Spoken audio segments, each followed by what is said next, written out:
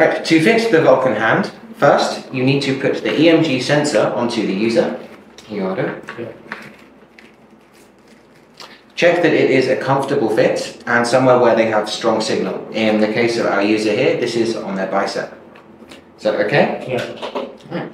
The next step is to check the socket fit. So place the socket onto the user and let them do a comfort test and check their range of movement. Is this comfortable? Yeah, comfortable. Okay, once you have confirmed that the socket is a good fit, we will check the battery.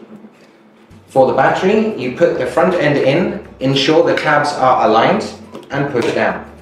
The magnet will lock the battery in place. Quickly check, is that still feeling okay? Not too heavy? Yeah, not too heavy. Okay. Before you put the hand onto the user, it is important to check very quickly that the thumb is working.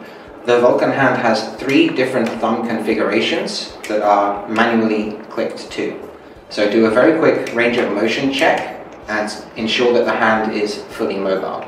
Once you have done this, press in the 2 buttons on either side of the wrist to connect it to the main socket.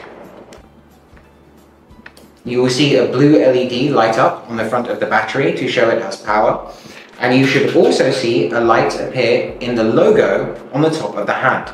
This lets you know that power is being received by the hand from this battery. Next, onto calibrating the sensor.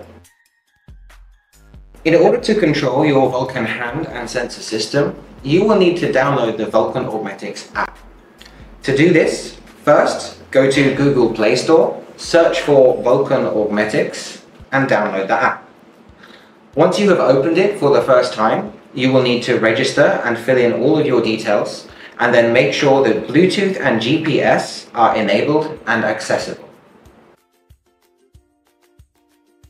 Once you are sure the hand is a good fit, it is time to turn on and calibrate the sensor. First step is to check that the hand is off. So turn it off on the battery socket. And for your phone, ensure that Bluetooth is on and GPS is enabled. Now the next step, turn on the Myoband.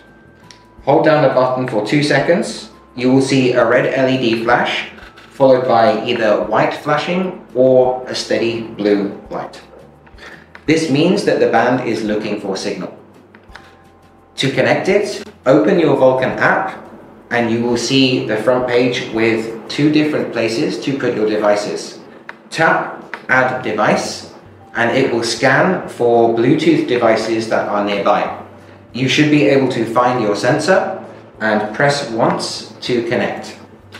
Then on the main page, press connect again and your device will now be linked to your phone. Once you go into your device, press the button at the bottom that says Calibration. There are 2 ways to calibrate this device, manually and automatically. Most of our users prefer the automatic version. So to do this, you tap the button at the bottom and you will now be recording 2 states from the user, a contraction state and a rest state. The first one is to record the rest state. So for this, the user needs to hold their hand up and they need to be taking the weight of the hand without moving it. So hold this for 5 seconds. 5, 4, 3, 2, 1. We've now recorded the rest state. The next step is to record the contraction state of the user.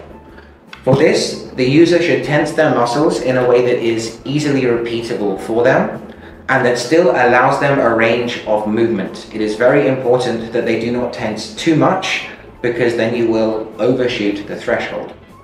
So, hold up your hand, let's go contraction state recording. 5 seconds.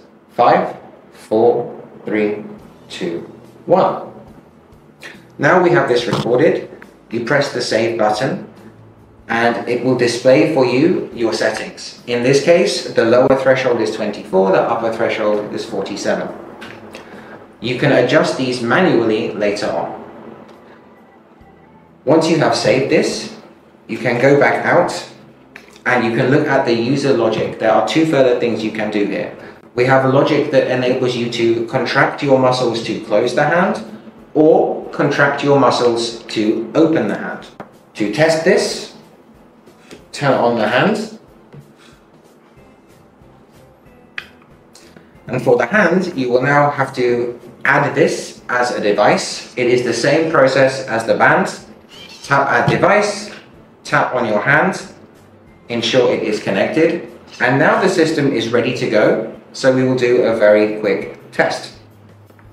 So can you contract and relax your muscles?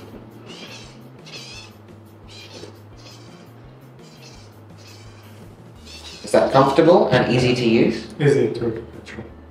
Okay. And that is your user now set up and ready to go.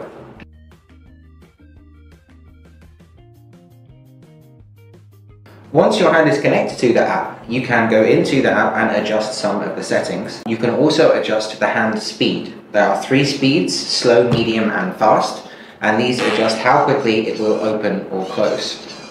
This is currently slow, this is medium, and this is fast. You can also see just below there is a measurement of the degrees to which the hand is open. So some quick tips and tricks for practicing with the hand and improving your user experience. First, we are going to do a quick dexterity test. Doug, please put these blocks on top of each other. So one thing you will notice is that although you can rotate the wrist and adjust your angle this way, what Doug and most of our users do is swing their elbow out so that they can adjust the angle. This is a much faster and more effective way to grasp objects. We find that a top-down grip is more effective.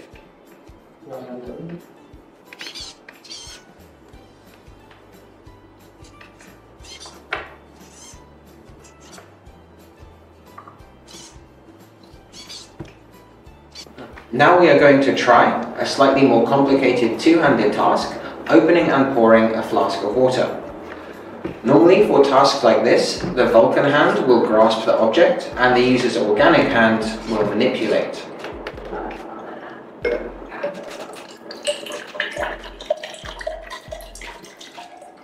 You'll notice that the main way that they are adjusting the angle is through moving their elbow. If you have followed these steps correctly, your patient will now be able to fully use the Vulcan hand and sensor independently. Thank you for choosing Vulcan.